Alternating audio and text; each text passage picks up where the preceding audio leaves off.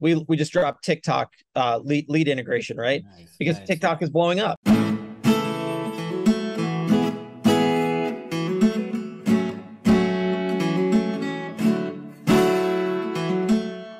Today, I got our man, Shaun Clark, who is the founder of GoHighLevel. I know a ton of you guys in our group are already using GoHighLevel. For those of you guys who don't and have been living under a rock, GoHighLevel, I think the best description I've ever given of it, it's a little hard to wrap your head around because it's kind of like Lego in that you can build anything you want with it, but it's pretty much the coolest automation tool for agency owners. I don't know, anything you want to add about like how you would just No, describe that's it? great. Absolutely. And like you said, it's a lot of different things to a lot of different people, and that is what we love about it, right? And it's really it's kind of how you see it. So I love your description. That's fantastic. Yeah.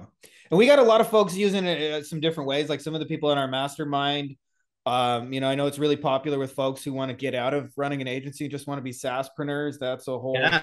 angle. We've got people who are using it to kind of like really streamline their onboarding experiences.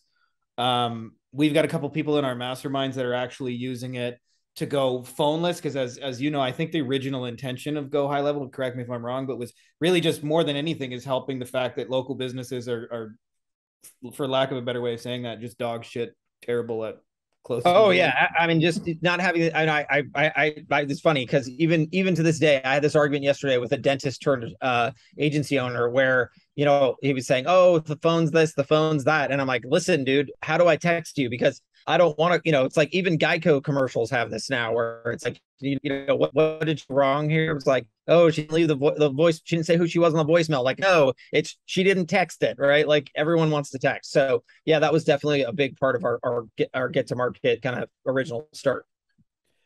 Yeah, and I wanted to actually more than anything, since we've got like a bunch of users, one of the things I wanted to talk about firstly with you is kind of like direction that you guys see going forwards because a lot of our folks, like you guys have an update like every 5 minutes and want to be able to best utilize it, want to be able to best Yeah, I don't know if you, this week's our big summit, right? And we on Monday dropped insane numbers of new features. So if you haven't seen it, it's blog.gohighlevel, and we've got at least 50. So there's quite a few. Yeah. So how do us like normal mortals stay on top of all the crazy changes? Well,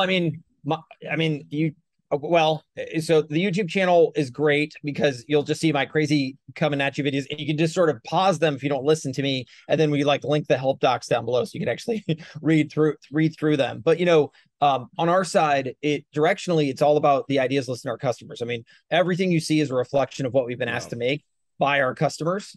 And we really do go in order of importance there. So as far as like what we're going to do in the future, we have the public ideas list, right? So ideas.gohighlevel.com. Yeah. And you can vote it up as a customer. And we have product managers and they follow literally in that order.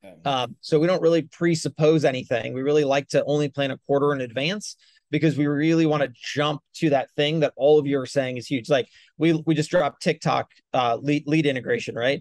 Because TikTok is blowing up. And we know this because our customers tell us this, and we have all these people now bringing in new people from TikTok ads. So, that's kind of how we've organized the company.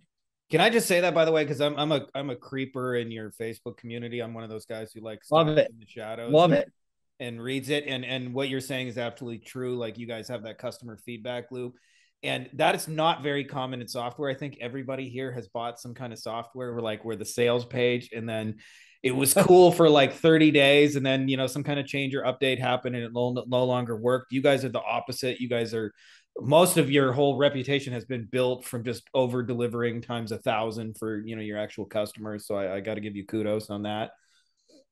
Well, I appreciate that. I mean, I think of this as a journey. Software is a tool, and I apologize for the lighting changes because it matches the stage, so they're doing. We're here to hear you, so yeah, all right, all good. So if the lights go off and the lights go on, that's not me.